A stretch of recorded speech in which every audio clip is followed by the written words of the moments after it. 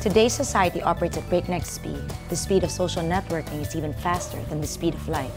To access everything new, hip and cool, the method is simple. Simply follow me as I stay informed for you. We are now following Camille Villar, COO and President of Brittany Properties. Aventis is a green condo. How is it environment friendly? The architecture of the building itself was designed having the environment in mind. Here we have a lot of natural wind tunnels. Anytime that you open the windows, it's actually very cross cool. vent. Yes, so there's no real need for a lot of aircon. And then throughout the building, especially in the common areas and in the amenities level, we're also using LED lights and a lot of energy-saving materials.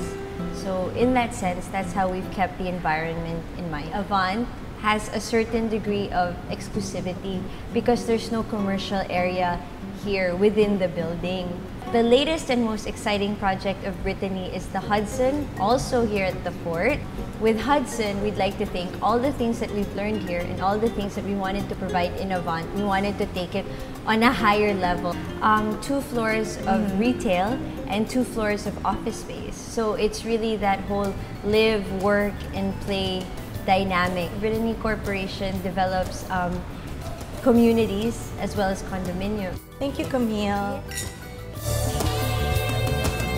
We're now following Paolo, Cabalfin, performance coach, Focus Athletics. You just opened a training facility. Tell us about it.